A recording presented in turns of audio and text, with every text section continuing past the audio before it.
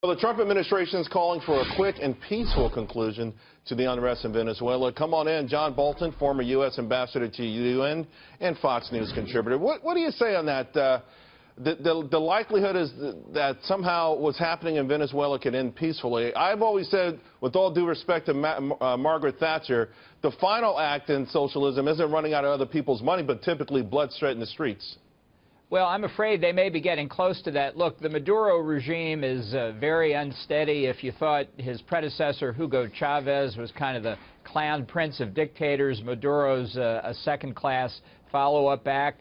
But the fact is, Venezuela's political institutions, social institutions, have been unraveling for a long time, and the judiciary has been owned by the Chavez-Maduro regime. The military is uncertain.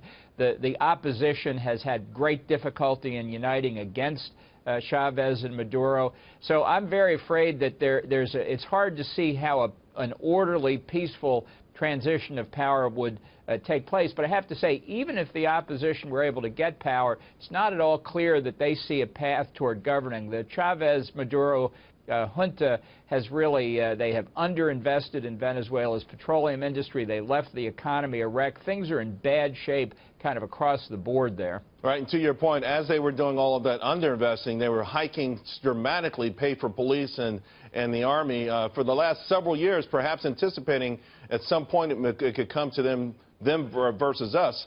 What about the idea, is there anything that America can do? Is there any way we can intervene? I mean, this is our neighbor. It's a frightening situation, and we used to be a big part of Venezuela's economy.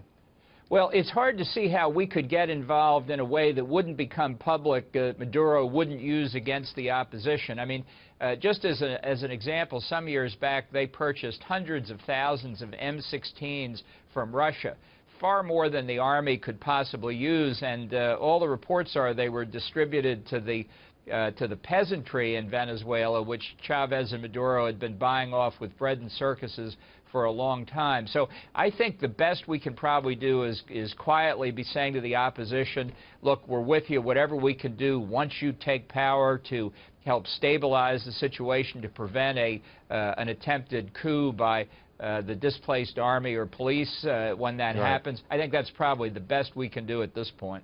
Ambassador, I'm not sure if you saw this, Hillary Clinton tweeting after the Macron victory in France.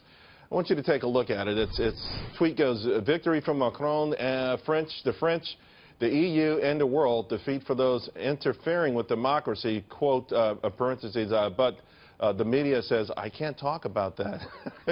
What do you think she's getting at there? I wasn't sure what that was all about.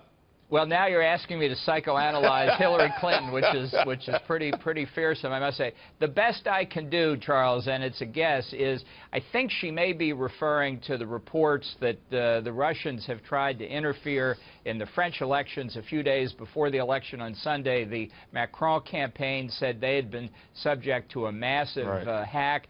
We don't really know the details because under French law there's supposed to be a period of quiet 3 days before the election, no campaigning, no polling, no press commentary. So it's really unclear exactly what happened, but I think that may be it because of Hillary's blaming the Russians for her defeat in our election, or maybe she was blaming the FBI director. She was blaming somebody. It certainly wasn't her fault. We know that. Yeah, well, that's for sure. Ambassador, thank you as usual. Really appreciate it. Glad to be with you.